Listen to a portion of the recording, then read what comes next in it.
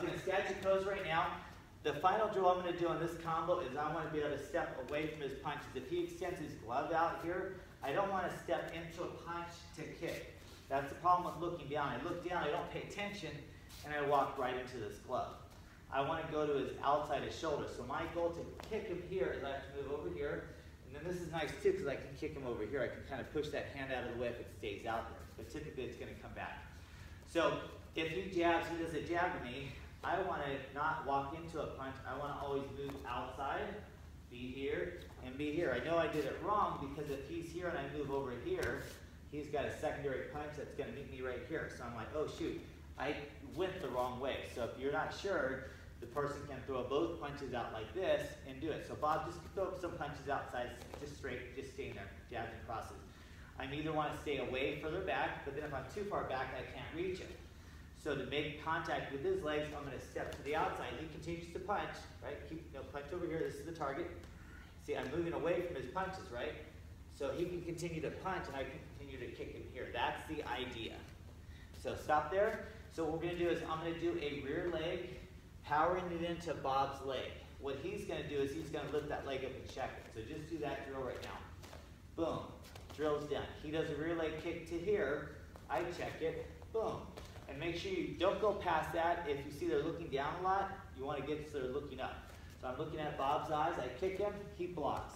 He keeps his eyes up in here. He kicks, and I block. Boom. You don't have to look down to know you're kicking down. If you know where the shoulders are, guess where the legs are? Directly below. So as long as I look at his shoulders, I know where to kick. If I look at this shoulder, I know where that leg is. It's right below him. So people think they have to look at the target every single time, and we got to get out of that habit. That's why people that do too much boxing of a bag get in that bad habit. They keep looking at their targets. So I'm here. You're going to lift the leg up and block. Boom, without looking down. Then you kick here. I keep my eyes up. Boom. And then we just go back and forth. Boom. He kicks me. I kick him. So that's the idea. But that doesn't really help me on my counters. So what we're going to do is Bob's going to kick me with the rear leg here. I block it. I'm going to step to the outside like we just talked about to get away from either punches. Then Bob does it. He's going to lift up this leg. After he lifts this leg up, that same leg's going to kick twice, and he needs to get away from my punches. See how he's away from the punches? That's the idea. Bob kicks me again. Then I get away. Boom, boom. That's the idea. I kick Bob. He blocks the nearest leg, and he gets out of the way.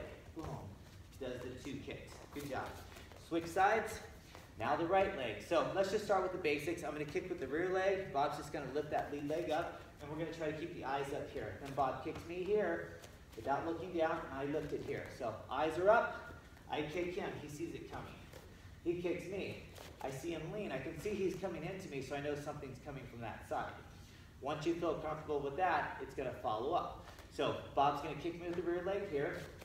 The leg that lifts up is the leg that's going to get out of the way to kick from both sides here. So if I'm going that direction, Bob's going to end up stepping that direction because now we're in the opposite lead. I kick him here, his lead leg lifts. He gets over there to set up for his kick, so he's out of my punching range. Then Bob kicks me with the rear leg here. I block it. I get out of the way, and I kick twice. I kick Bob. He lifts his leg up. He gets out of the way. He returns with two. So you want to practice that, Saudi. And it's real simple. If I'm just doing it with myself, somebody says, hey, I don't have a partner to practice with, you can always practice Muay Thai with yourself. You got a bag as your opponent. You can move the bag around, kind of act like it's a bobbing and weaving person. Or I can just be here. What am I doing? I'm shielding. I'm sidestepping, zoning out of the way. I'm kicking. I'm coming around and I'm kicking. Sometimes it's just a matter of putting a target way high up and try to focus on that high target and just keep doing this. If you're looking down a lot, you got to change that habit. And then I'm here, the second thing I got to worry about is getting out of the way. So I shield kick and I get out of the way. Then I shield kick, I get out of the way to set up the kicks for the left-right combo. If you're in the left lead, if I'm in the right lead, same idea. Practice this for a while. Practice this and the side step. Then practice this, the side step, but from the side step, you're going to continue those kicks. Practice that.